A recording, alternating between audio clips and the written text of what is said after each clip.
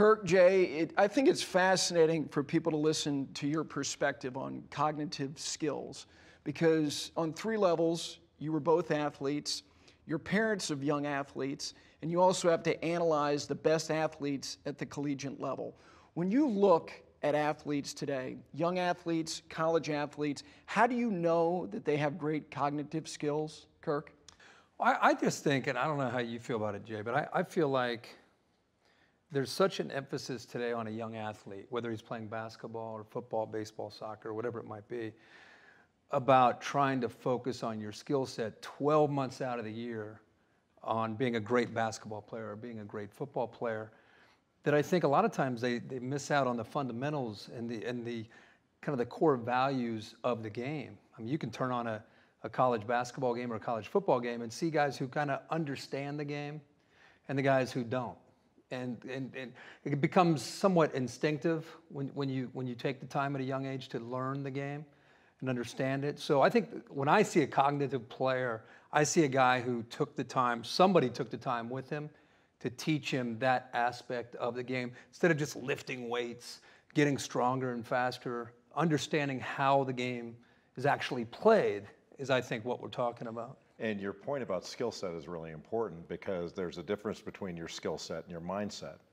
And while we spend a lot of time in training to get a certain skill down, the issue of your mental training is even more important in my judgment because you've got to be able to see the game and process a lot of information in a short period of time and make quick decisions. That's what really every game, every sport is about now. You don't have time to think. You have to process that information quickly.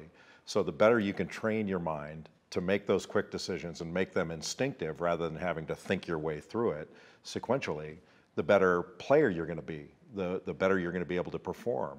And when you can do it under stress, that's really the test of your mind is can you perform under stress?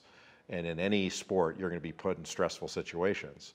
And are you going to be able to perform under that stress and to be able to use your mind as a positive weapon for yourself? The skills are one thing, and those are great, but we spend an awful lot of time on those skills. But being able to concentrate, being able to process information, having a singular focus when the lights are on, those are skills too, and they're skills that can be improved upon. And as a parent, that's what I wanted for my, my kid had no bigger fan than me, not one. And you wanted your son or daughter to be really proficient in their skill level, but boy, you could tell when they weren't concentrating and when they weren't focused. And I'm not sure, I think that's under-trained. And I think that's where HeadTrainer comes in, to catch up the training of your mind to the training of your skills. I think a lot of this, when we were all kids, we probably learned a lot of things in the backyard or in a pickup game when it came to our understanding and our concentration and our focus. We could play outside for 7 or 8 hours in the middle of the summer. Kids today aren't doing that. Kids today, it's very organized. You're going to hit with your speed coach today at 11, your hitting coach or your shooting coach or whatever it is, your quarterback coach. Everything is so organized that, again, it's focusing on the skill set and it's not taking the time to worry about how you can improve as just a player that's able to, as Jay's talking about, learn the aspects of the game. So when it is stressed and it is the pressure, you're able to block all that out and just trust your instincts and play.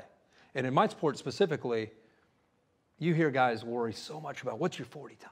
What's your 40 time?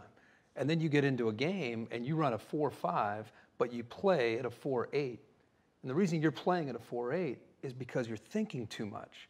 You're looking, you're studying, you're trying to figure out what formation they're in.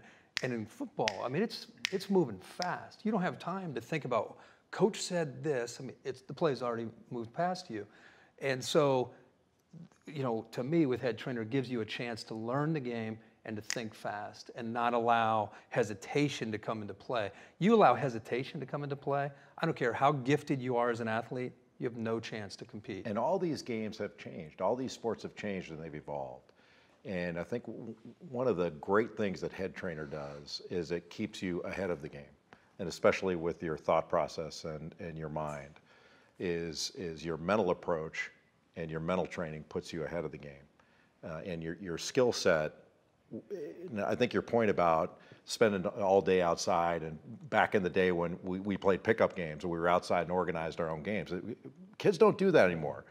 They've got their own coaches, so they've got a coach for this, a coach for that, and all the physical training, and they put the time in. I mean, they want it. So it's not a question of effort or enthusiasm. They put their time in, but where's the time being spent on the mental side of it? And what HeadTrainer does in a very short period of time, you can have fun, competitive, collaborative mental training, and you don't think you're working, but you are, and you're getting better and improving in an area that's going to help enhance your skill set because of the way your mental approach to the game and how you've improved your concentration, your focus, your ability to process information much faster. And then, what do we say about the best players? Game slows down for him or her. Game slows down. Your mental training improves. The game's going to slow down for you, and you're going to be able to take advantage of things that otherwise you wouldn't have seen. And that way your skill set seems like it's even better because your mindset is so improved.